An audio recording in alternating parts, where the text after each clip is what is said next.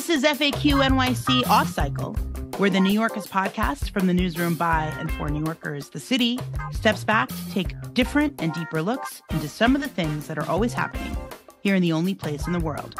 I'm Katie Honan. For much of Todd Maisel's career as what he calls a psycho news guy, he's listened to the crackle of police scanners to look for his next story. That sound could now vanish as the New York City Police Department has moved to encrypt its communications on all of its channels by the fall of 2024. Todd is semi-retired and not chasing fires and murders around New York City anymore, but he knows how important it is for the public, that's the reporters, the photographers, and even the violence interrupters, to have access to these crucial communications. He wrote a bombshell series for AM New York recently that laid out the consequences of the NYPD's change. And in 2019, he put it simply, how will you know if there's news if the NYPD decides that they don't want you to know? You're not gonna know. So Todd joins us here today to talk about this. Todd, I really thank you for joining us and really shining a light. You've kind of been the main person ringing the bell, sounding the alarm on this. So I just want to, just take it back real quickly. When did you first hear the rumors and rumblings about the NYPD's move to encrypt its radio communications? Well, I first heard about this back in 2019. And I originally found out that they were getting new radios and they were spending upwards of $500 million on that. To this day, I think that they've spent close to $1 billion on communications alone. That's a huge number. They don't tell you what they spend that money on. They just keep it secret. But what I found out back in 2019 was that they planned to do this. And so I went to an interview with then Commissioner James O'Neill. And I was with a Newsday reporter. And he did his interview, and I was the photographer. And at the end of the interview, I said to him, what are you doing about encryption? And are you including the press in that? And he laughed at me. And he said, what are you, Columbo? And I said, why don't you ask DCPI about this? So I asked DCPI. They wouldn't talk to me. They wouldn't tell me. They wouldn't share any information with me. And I started probing around. I started talking to the radio experts. And they were telling me it could be a couple of years out. And I said, well, this is the time to start talking about it. So I finally got one police official to say, the radios will go dark. You will hear nothing. And that's when I had my first story in December of 2019. Yeah. And I didn't get much reaction out of the rest of the media or the public. And then I wrote a second story. And then I wrote a third. And one news outlet wrote a story interviewing John Miller. John Miller, who was the deputy commissioner at the time, said, oh, don't worry. Don't worry. We're going to include you. Everything will be fine. I didn't believe him. I don't believe him to this day. Finally, we have encryption. We have 6 precincts that are encrypted. And I asked John Miller, John, what happened? You said that we would be included. We're not. One of the things that, I thought that was so good in your story, because I know the media and police relations, former Commissioner O'Neill laughing at you, that might give some example of how they sometimes view the press, combative and just generally not helpful. That's sometimes my relationship with DCPI, although I don't deal with them as much anymore. But I know in your story, you kind of point out it's not just, it's not just the psycho news guy driving around or whoever trying to get stuff. It's violence interrupters. And I also wanted to ask, how does this affect, volunteer ambulance corps, or even the way that they interact with the EMTs? I know that was a big issue during 9/11, that you had the fire department and the radio and the NYPD on different radio channels. How do the non-journalists how does this actually hurt them in terms of the work that they do? And just even the general public. I mean, we can argue about whether Citizen is actually a beneficial app for people, but they are also affected too. So if you want to just talk a little bit about how the non-media people that DCPI can't laugh at will be hurt by this? I think that it's essential for the public to know what goes on in their city. I think that it's important for people to know when there's a shooting in their community. Maybe they should stay in the house. There's a toxic fire near their house. Maybe they should want to know that. And maybe they want to stay in, close their windows. Maybe they don't want to be near it. Maybe they want to get out of the neighborhood, for that matter. A building collapse, a major fire. They should know. Citizen helps with that. On 9/11, the emergency services would have been helpless without volunteers who showed up that day. I showed up. I carried 2 firefighters out of there. We are needed. The public needs to know what is going on in their city so that they can assist first responders if need be, or to be knowing not to be near a certain situation. I think it's very important. I think it's a real danger to the public not to have real-time news. I think delays would be real significant to not only news operations trying to report breaking news, but to the public who really need to know what's happening around them in real time. In reading what you wrote in AM New York, a lot of the people who you spoke to said basically how crucial it is to hear the radios. Obviously, you're chasing it. I was a big Tabloid Wars fan, so we saw your work in action, listening to the radios, getting to the scene. You told me last week, looking at a city like Albany, which I believe you said has encrypted radios, how the news media there they show up when the scene is over. They don't get witnesses. They don't get that. So if you want to describe a little bit for listeners who are not listening to the radios, what that is like, hearing when the radios are working properly, when you can hear everything, and just how beneficial that is for members of the media to be there as quickly as possible to get the most accurate picture of what's happened. There are communities in New York State and in other states where there is encrypted radios, and the press doesn't get information until the next day, sometimes several days later. I've seen news reports where the press shows up and the tape is down, the witnesses are gone, the victims are in the hospital or worse. And the information to the public is very poor. I think that this is a real danger to freedom of the press and to the public to not know what goes on in their neighborhood. Without our reporting, people wouldn't understand what goes on. They wouldn't see victims of shootings. They wouldn't see the reaction of families who have lost loved ones. They would lose that whole emotion. And without that emotion, people won't care. They won't care that there's crime, because if you don't see crime, out of sight, out of mind, I guess it's not happening. Yeah. But it is for the people who have suffered with that, and the people who will suffer later on because they don't know that there's crime in that neighborhood, that there's things going on. And just the police coming out and sending us emails about the basics on a crime, it's really not enough, and it loses something in the translation.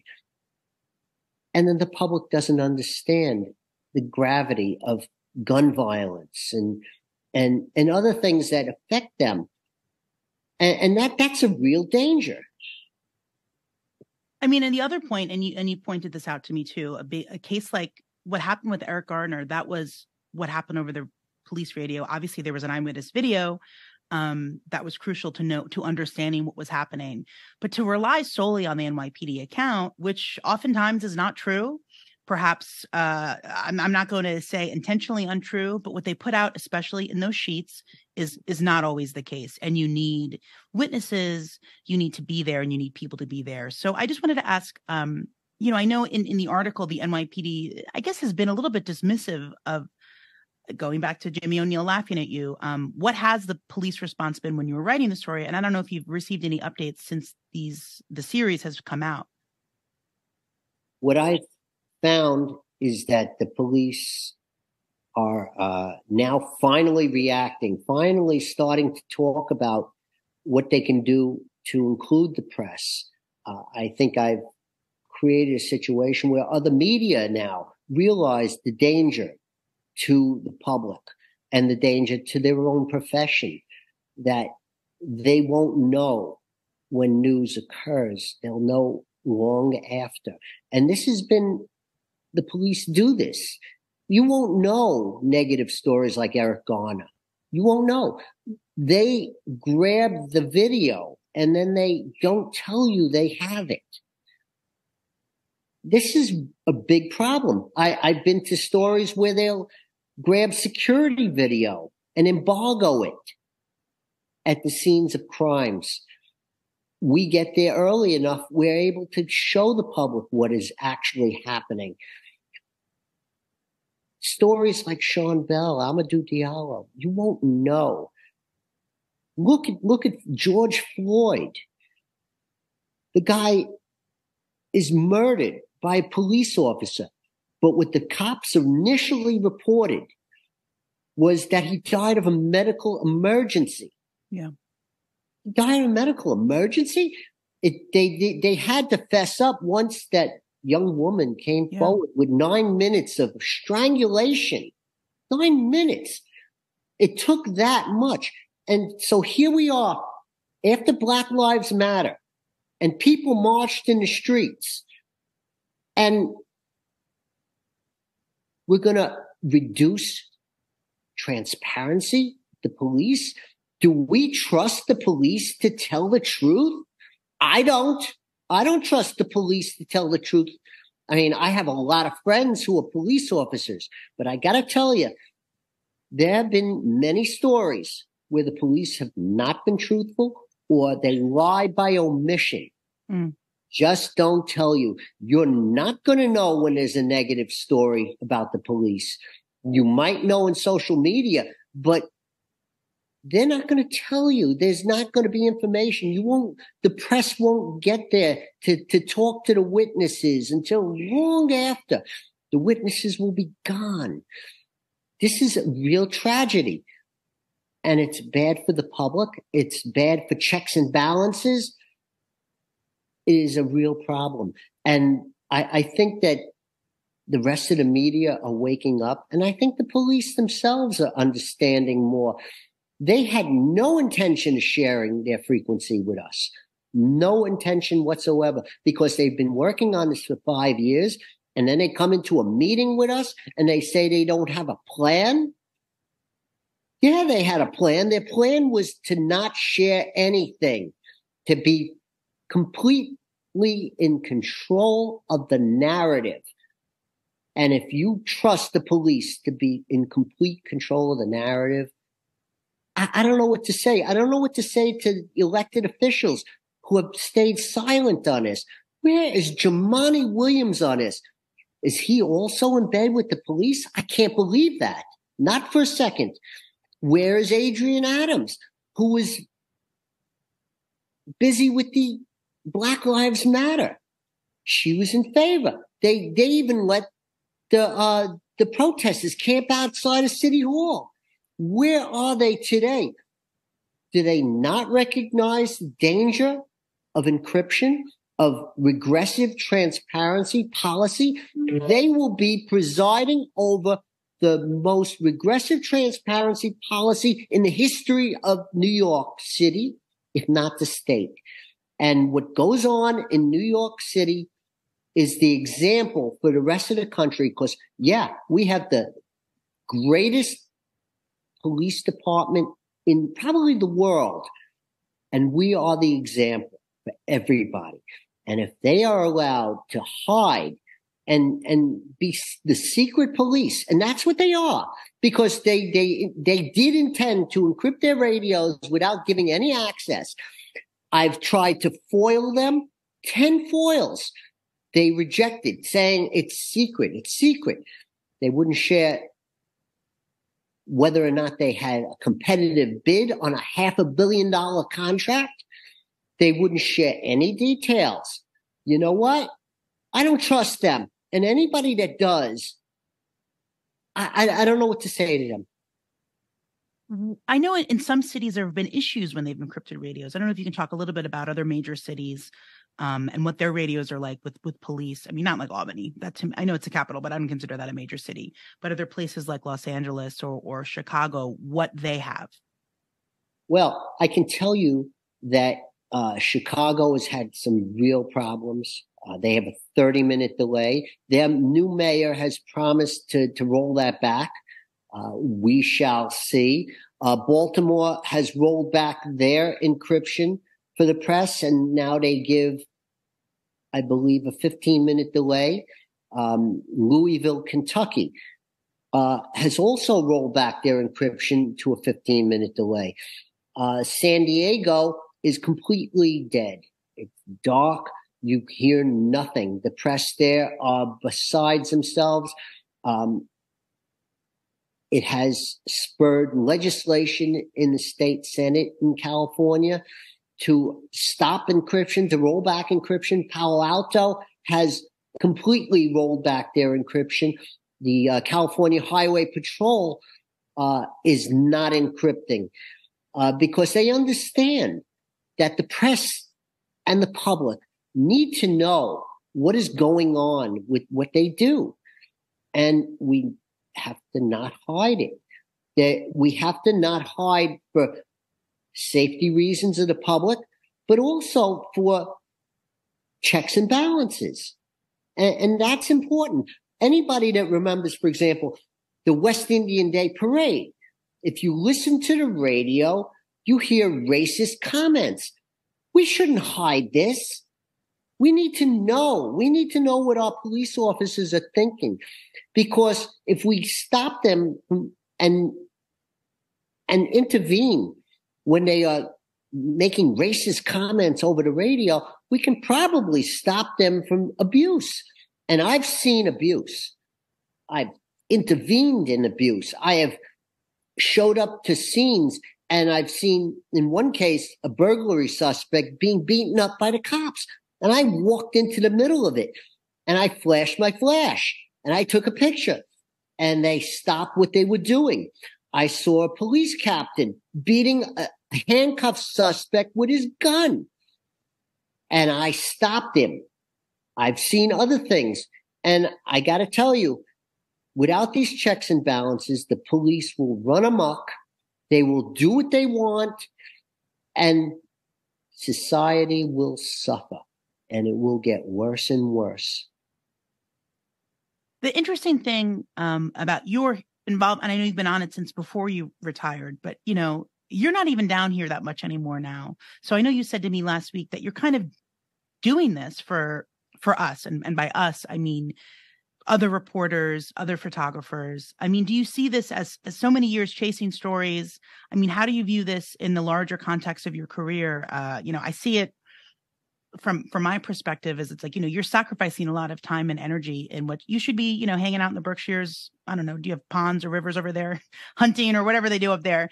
But instead you're spending a lot of your post news life still trying to protect the reporters and the photographers and the news people and the people of New York City. So I don't know if you view it in such, that's the way I see it, but I don't know how you view it for yourself. I spent 40 years doing this.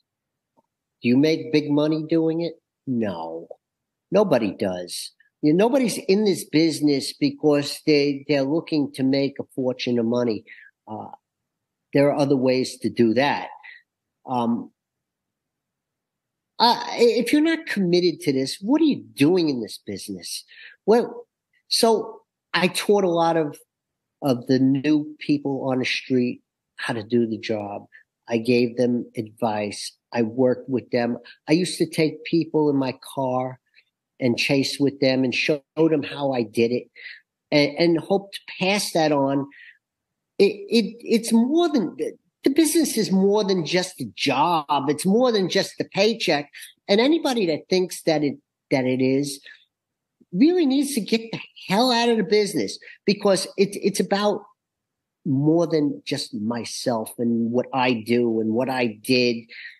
It's about society. It's about freedom of speech. It's about the First Amendment. And here we got all these cops taking an oath. I watched the promotions the other day, and they take a promotion to swear to protect the Constitution. And guess what? We represent the First Amendment. And the founders of this country had a good reason for making freedom of the press the First Amendment. And it's up to the police department to understand that, and understand that having a free press is vital to the public and vital to them. Pat Lynch, the former president of the PBA, once told me that 95% of what we do in the field, photographers, reporters, are favorable to them. Maybe 5% is not so good. So I asked the police department, I say, think about that. Think about what's going to happen when you cut us off. Will your budgets increase? I'm not so sure. There's an experiment going on in Nassau County now. Nobody knows what they do. The press out there, for some reason, has decided that this is okay. I don't think it's okay. Nobody knows when there's a shooting out there until it's long past done. You get there, it's over. The witnesses are gone. Crime doesn't exist out there? Really? Well, ask the victims out there. My other question is, I guess, just what would be the ideal next step? You know, if you're saying that you think the police have spent close to $1 billion on these radios, I mean, how long of a road, and I guess how much noise needs to be made for the police to reverse this encryption? And is it even a possibility that they could do it in any kind of, you know, I know by the fall of 2024, everything's going to be going silent. So I don't know what I guess the likelihood of them maybe reversing, or what else needs, maybe more elected officials need to be involved. Look, I don't expect them to reverse encryption. I think that there are real reasons why you want to do what you're doing. And the police have had real good reasons to update their radios. They have had interference on the radios, which has zero to do with the members of the media. Maybe 10% of the interference that they've suffered on those radios was from Chinese-made Baofeng radios. 90% was because people lost radios in the field. Their cops lost radios, and they had interference, and they had to track those people down. That has nothing to do with us. They think that the bad guys can listen in. That doesn't happen. The only people that understand what the cops are saying are us, the members of the media, because you have to really be listening for a long period of time to even understand what they're saying, to understand the codes, to understand how they operate. They don't necessarily provide their locations unless it's a local radio, precinct radio, where they're saying where they're going, but they don't say where they're sitting. They don't say that.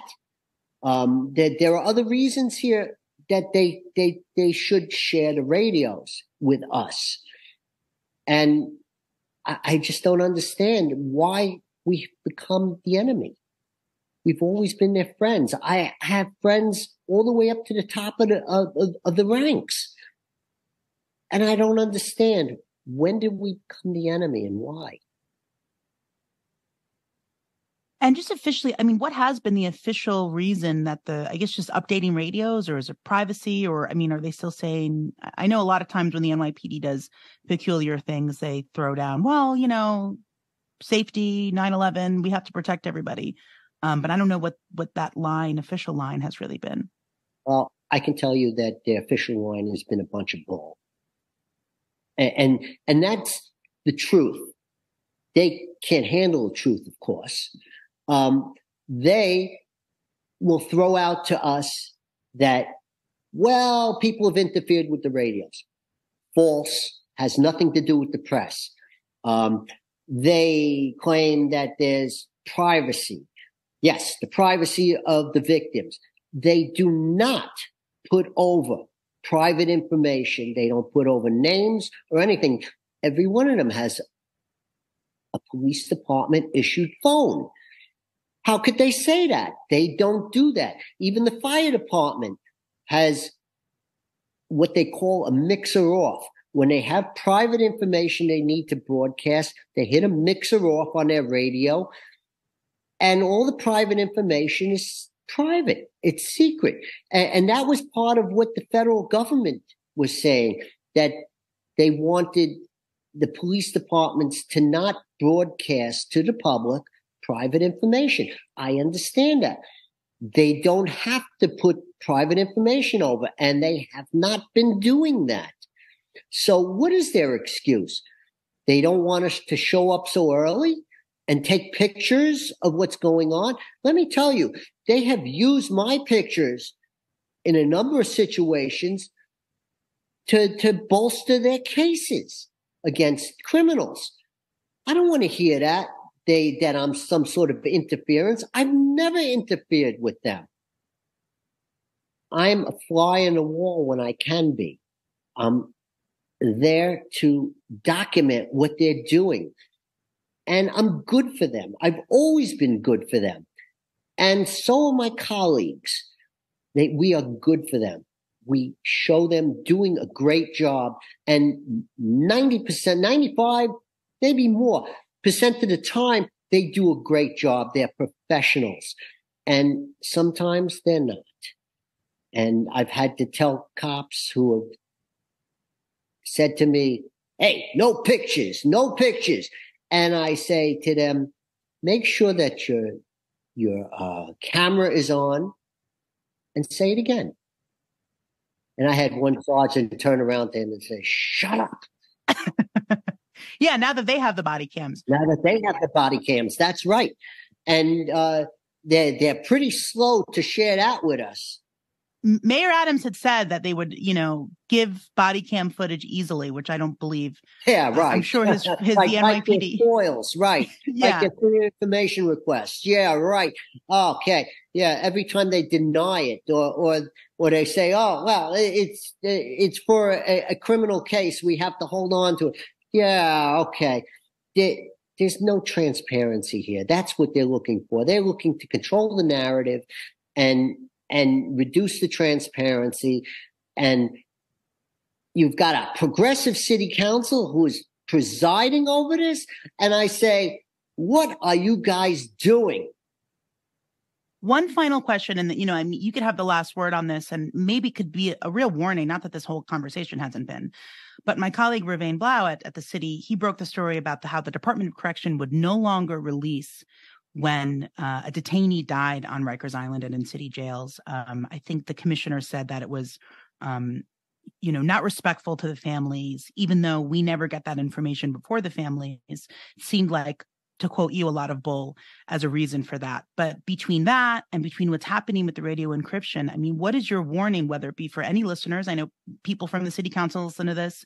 What's the message you want to get across about how, you said, this is a regressive transparency, and it's in the police, and it seems to be in a lot of law enforcement agencies. So I guess, what is that final message that you want to get across to the people who maybe have the power, who can do something to change this? It's our elected officials who have the ability to change and to rein this in. The city council has the ability to stop them from doing this, from stopping encryption. But every year they go into a budget hearing and they go ahead and they say, oh, take the money. Here's a couple $100 million for communications. But they don't seem to understand what they're making this budget for. They don't understand what the police are doing with it. They know that they're using it for radios, and communications is very important. And I don't say that the police shouldn't have new radios. They should. They should have the most modern technology. But at the same time, if it results in a regressive transparency policy, elected officials better start thinking about what they're doing here, that they're creating what I say is the secret police. And it's up to elected officials to step up and start questioning this. And I'll tell you this, if they think that I'm going to stop and others are going to stop talking about this all the way up to next year, they're mistaken. This is not going away. They need to negotiate in good faith. They lied to us. They said that there wouldn't be any encryption until 2024. We now have 6 precincts that are encrypted. Was it a test? Well, I can tell you that the 88 and 84 precinct were tested previously. This is not a test. This is real. This is real-time transparency regression. And it's got to stop here and now. And it has to be open to media. They are not a private organization. They serve us. They serve the public. And they forgot. Todd Maisel, thank you so much for speaking with me, but also obviously for your work on this. You've been really ahead of this for a long time. And I know a lot of media picked it up after you wrote about it. And I hope that the elected officials kind of follow suit. Thank you. Thank you, Katie. Thank you for giving this the proper attention. FAQ. This has been FAQ NYC. We're part of The City, a nonprofit, nonpartisan newsroom dedicated to hard-hitting reporting that serves the people of New York. Our work is freely available to everyone at thecity.nyc and is supported by listeners and readers like you. Go to thecity.nyc/give if you'd like to pitch in. We are an affiliate of NYU's McSilver Institute for Poverty, Policy, and Research, and a proud member of the Brickhouse Cooperative of independent journalists, critics, and artists. Find it all at popula.com. Our host today was me, Katie Honan. Our engineer was Adam Camara, and Harry Siegel is our executive producer. Thank you so much to our guest, Todd Maisel, and thank you, listener, for joining us and making it this far. Stay cool and stay safe, and we'll see you next time.